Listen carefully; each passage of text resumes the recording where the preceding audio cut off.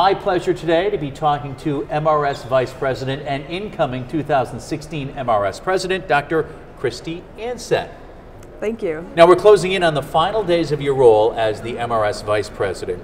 What have been some of the highlights for MRS in 2015?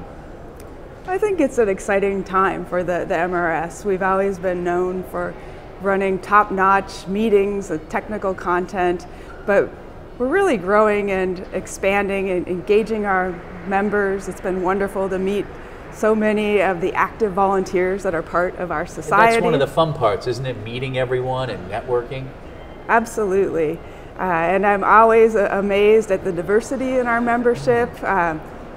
17,000 members representing numerous countries around the world. Almost half of our members come outside of the United States. That's fantastic. Now you're stepping into the role of president at a crucial time for the organization with the ongoing efforts to engage industry, also the first spring meeting in Phoenix, which we were just talking about, and important breakthroughs in materials research on the horizon. So what are some of the key things you hope to accomplish next year in 2016? Well, obviously we want to continue on our successes, but there are new opportunities with our new venue in Phoenix. The first time we'll be holding our meeting there, and that new venue brings opportunities with over 60 technical symposium, continuation and growing of our IMAT-SCI and Technical Innovation Forum, and numerous ways to engage with the local community. And I think that our meeting attendees will find this to be a vibrant, exciting meeting. And I know the weather will be great, nice and warm. So that's a plus right there. Now you've spent a year, as we mentioned, as Vice President, working closely with President Oliver Kraft. Tell me what you took away from that year and what will you then pass along to the incoming Vice President?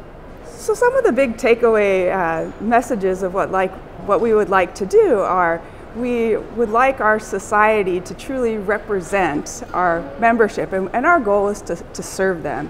And how do we do this? Through different services that we offer, through publications, through awards, through our programming. And we really want to keep our ear and listen to those around us with our grassroots efforts. And we view ourselves as facilitators, and how do we better serve the society from that perspective. Now, if someone out there is looking to get more engaged with MRS, either as an elected official or as a volunteer, what should they do? Where can you point them towards? So first and foremost, we have an amazing website with a plethora of information. But we're working on ways to do a better job of asking you, and we have venues at this meeting on membership, volunteerism, both international and engagement. There'll be stickers on badges of those that are in charge of our different operating committees. But we want to hear from you, and one of our goals is to better match up new people bringing the diversity of our membership to service in those committees. Well said. Dr. Kristi Anseth, thank you so much, and good luck on your oncoming presidency. Thank you.